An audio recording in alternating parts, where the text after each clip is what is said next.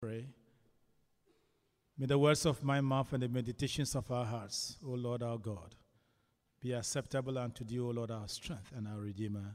In Jesus' name, amen.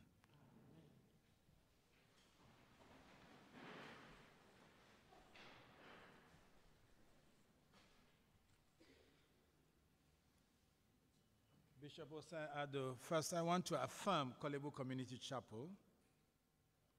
Korle-Bu Community Chapel is probably the only church congregation. Korle-Bu Community Chapel is probably the only church congregation that in this country that observes a month-long missions emphasis. Oh, clap for yourself.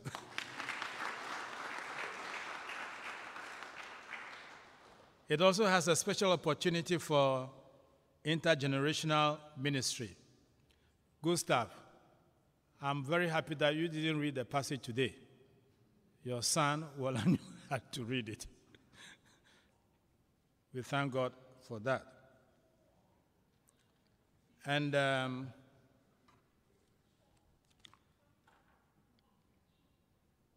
want to affirm you, members of the congregation of Korle-Bu Community Chapel, Korle-Bu Community Church, that your own professional work is also missions work.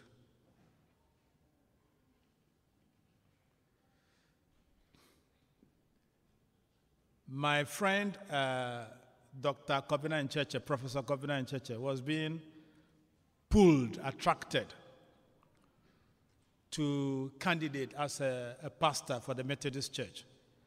I was one of those who advised him against it. And I said, you are in ministry at Korle-Bu. In some cases, yes, it's okay. But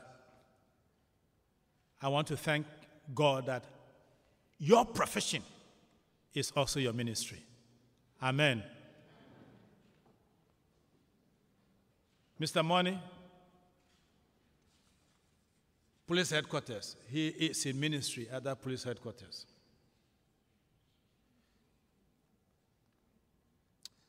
And Korle-Bu Community Church members have a huge ministry here. Have a huge ministry that they are doing professionally already in your various professions at Korle-Bu and outside of Korle-Bu. And you see, and we encourage you to continue in your great work. If there were a medical condition that I have to attend to, either of myself, my family, or people who often call me and say, look, can you give us guidance and direction to a medical person?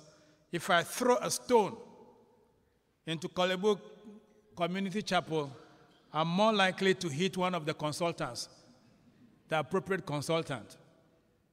Amen?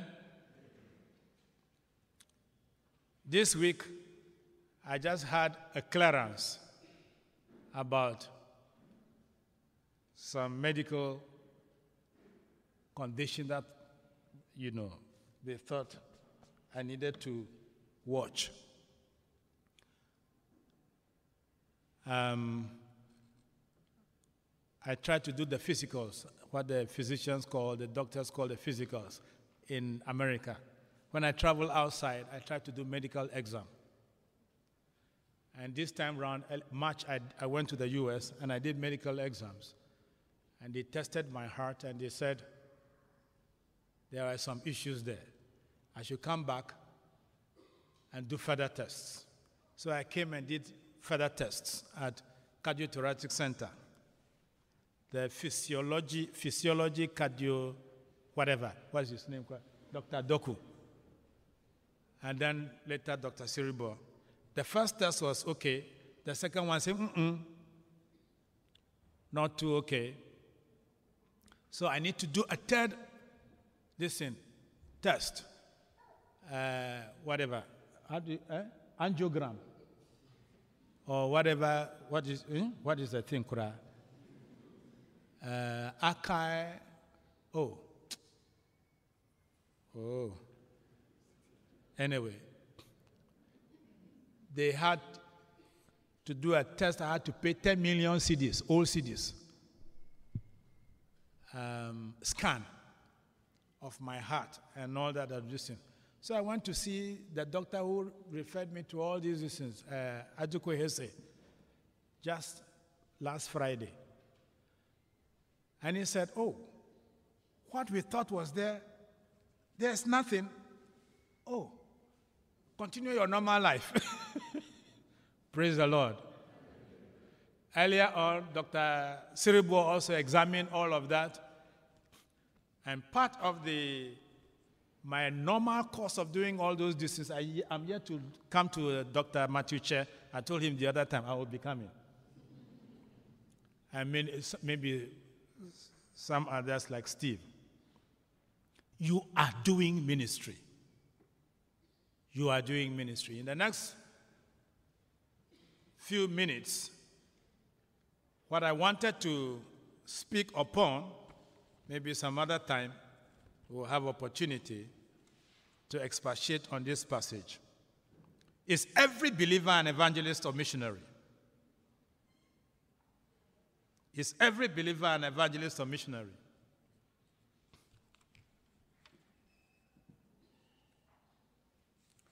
And in the passage read for us,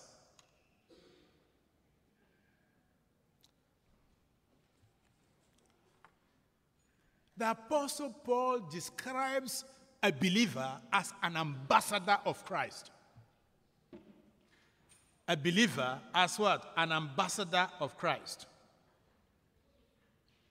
And what are the characteristics of an ambassador of Christ? If you are a genuine believer, you are an ambassador of Christ.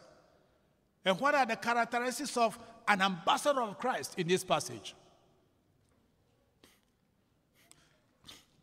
I propose to mention only three, actually. That was what I was going to speak on, but to expatiate on each one of the three ones. One, his or her motivation. Two, his or her mandate or task. And three, his or her message. Motivation, mandate, message of an ambassador of Christ. Firstly, then, his or her motivation.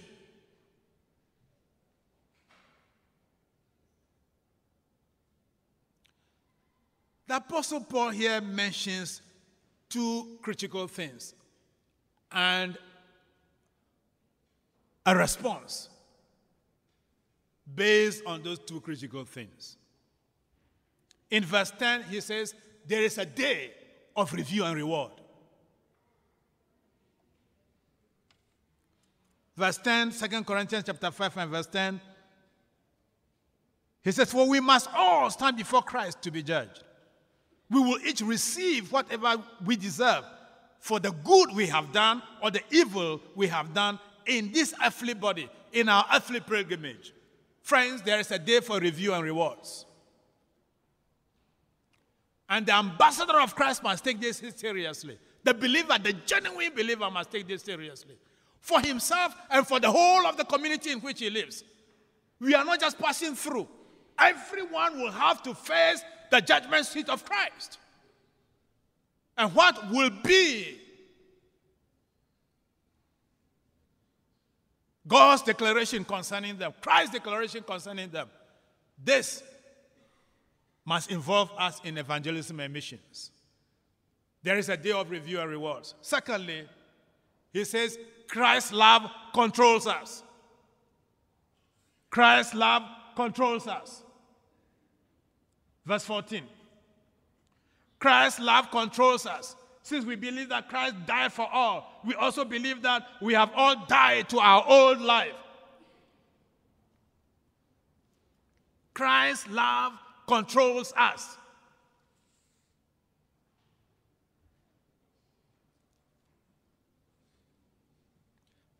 was the motivation of Paul. That should be the motivation of every believer. Christ's love on Calvary's cross. And the experience of that love.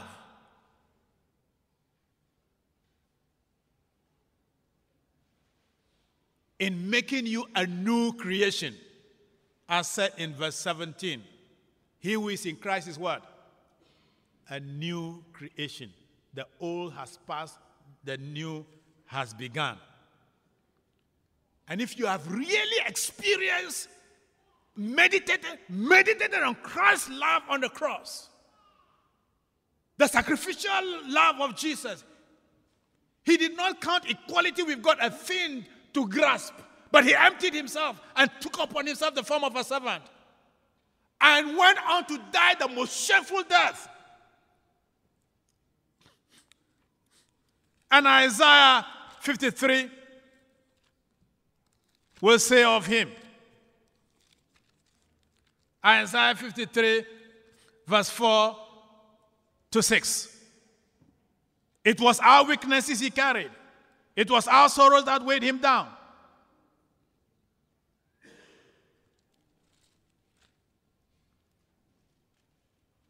His love. His love. And we have experienced that love. If you are a genuine believer, you have experienced that love. You have tasted of the divine nature. And you have no business keeping your mouth shut, but to encourage others to come and taste of that love also. Amen.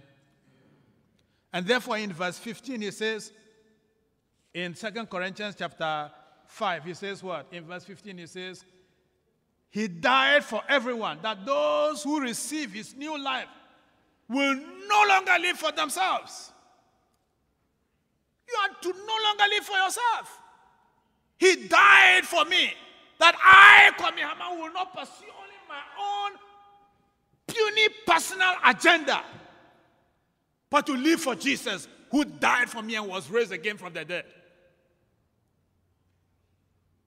Hallelujah. That is the motivation of the ambassador of Christ. Every genuine believer, no matter your professional calling. Some of us are called to preach full time. Some of you are called to do ophthalmology full time. But all of us are called into ministry. Hallelujah. So, number one, let me quickly run up. Number one, his motivation. Number two, what? His mandate.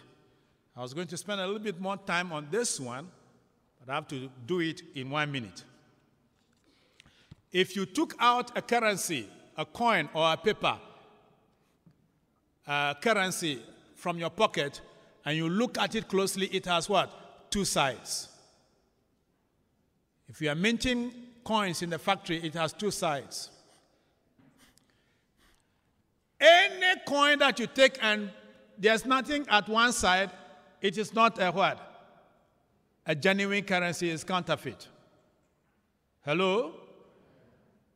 And I was going to do an exercise with each one of us, but time is gone. Look at verse 18. What has happened to the genuine believer? Verse 18. Is verse 18 on the screen?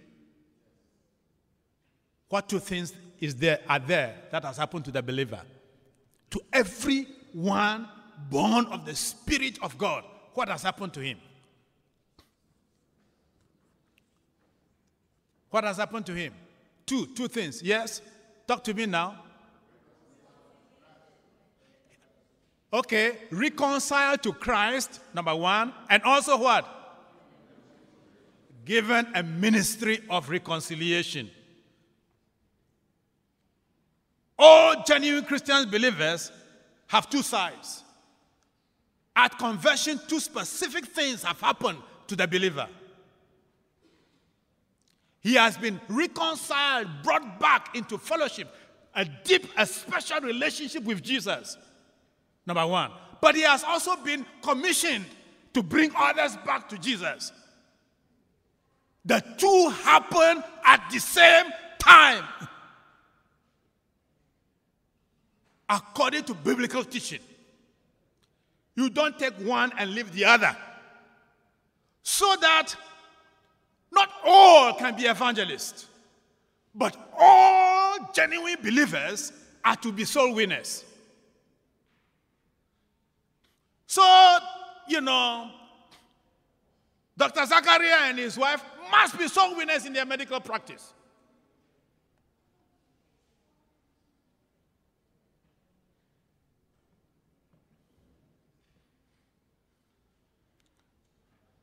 My friend Doku must be a soul winner in his profession. All of us must be soul winners.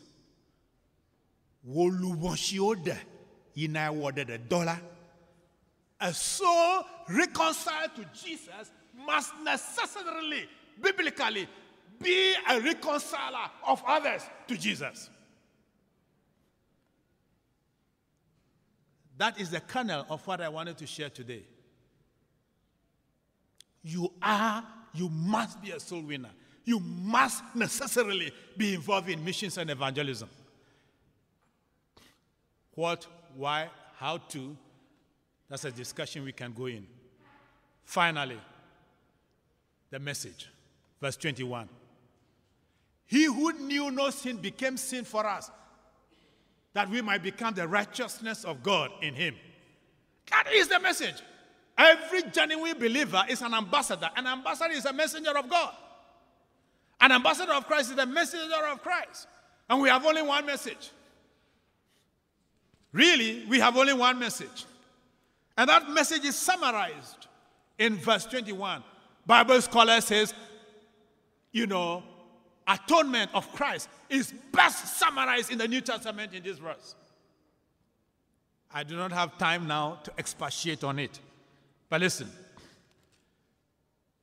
I'll read from the New Living International Version and I then conclude here. For God made Christ, who never sinned, to be the offering for our sin, so that we could be made right with God through Christ. That is the good news. He paid the debt I could not pay. I owe a debt I could not pay, but someone paid it all for me. Jesus paid it all. All to him I owe. Sin left a crimson stain on me. We can reduce, missions and evangelism will reduce in part even the work of Dr. Ohini? Where is Dr. Ohini? Give me a wave. A number of people are in the psychiatric hospital because they have refused to forgive themselves and to forgive others. And it has gone to clinical proportions. Dr. Ohine, I'm told that all of us are messed up a little bit small. So you don't have to to reach a high clinical proportion before you go and see him to sort you out. Maybe I have to come and have a conversation with you one of these days. But we commend your work also. I have to refer people to him and others there also. Praise the Lord. He who knew no sin became sin for you, that you and me will be clothed with the righteousness of God. That at that day, when we enter heaven's gate and knock, Peter will be there. Say, on what basis should I let you in? I say, on the basis of the shed blood of Jesus Christ on Calvary's cross. Then he said, Jude, come in. I say, yes. Oh, hallelujah to Jesus.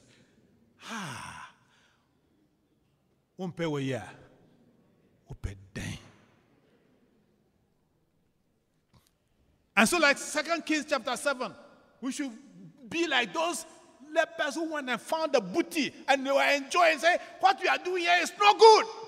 Let us go back to the city and invite others to come and enjoy this. Are you enjoying the Lord Jesus of Nazareth as your Savior and God? Do you have peace in your heart? Would you consider today and every day of your life praying for somebody, giving to missions, speaking to somebody, that they too may come and taste the love of Jesus. God bless you in so doing. Amen.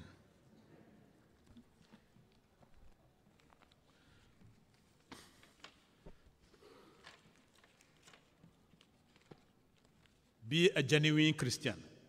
The two sides must be there. Reconcile to Christ, reconciling others to Christ. Shall we bow for prayer?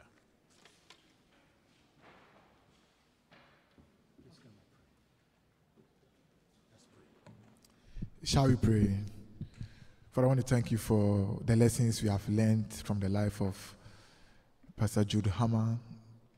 We thank you for his own ministry, and we thank you for the challenge that he has thrown to us in terms of morality, in terms of living a life that characterizes you, not just to profess it. We also thank you for the lessons he's taught us, ending with the fact that not only are we supposed to be reconciled to you, but for the joy, the peace that we have, we should also encourage other people and speak to them that they will also be reconciled to God. And that is our message. Help us fulfill this even in this month.